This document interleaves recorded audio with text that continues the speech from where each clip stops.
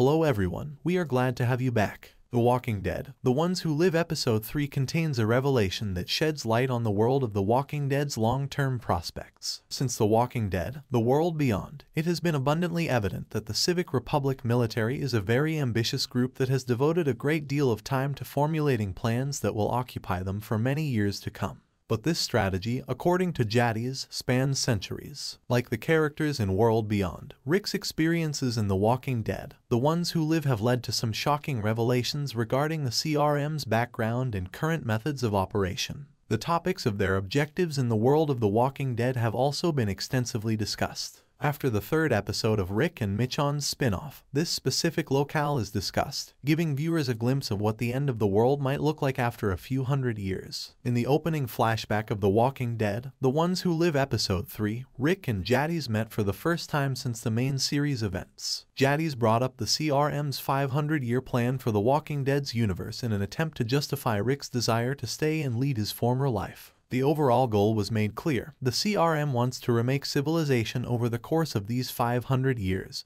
but the precise stages this plan entails were not explained. Of course, getting rid of the zombies and rebuilding society go hand in hand. While acknowledging this, Jadis asserted that the CRM is attempting to best the zombie menace. The CRM hopes that after that, the globe will not only return to its previous state, but will also surpass it. It is assumed that the CRM thinks it can set up laws, authorities, and other structures that will elevate their society above the one that the zombie apocalypse destroyed. How it can achieve this objective is unclear, but The Walking Dead has already alluded to a possible end to the pandemic in some of its episodes. After extensive research on the virus, The Walking Dead, The World Beyond revealed that the scientists at CRM have determined that fungus are the most effective means of eliminating zombies. They may be able to create a treatment that would cause flesh to decompose more quickly by researching mushrooms and the fungi that grow on zombie flesh. With the decomposing corpses decaying so quickly, zombies would eventually go extinct. At least during the World Beyond era, their plan to eradicate zombies was based on the idea of using mushrooms as weapons. The distribution of the remedy would be the following action. Their fungal solution would be extremely difficult to propagate globally. Even though the CRM is the most powerful military unit in the world of The Walking Dead, it would be difficult, if not impossible, to guarantee that every zombie on the planet is impacted by their cure. It is true that the CRM has a significant aerial presence, and it might take advantage of it.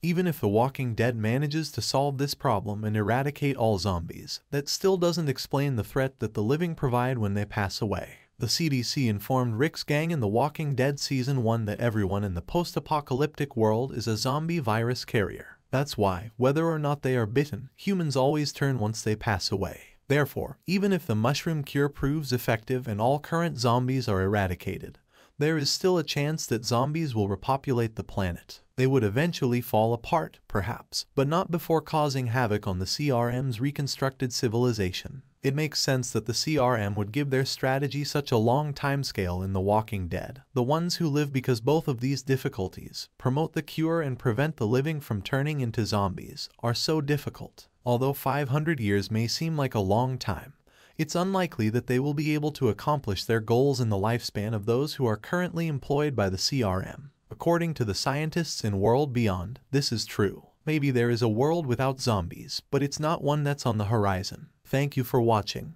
Please subscribe.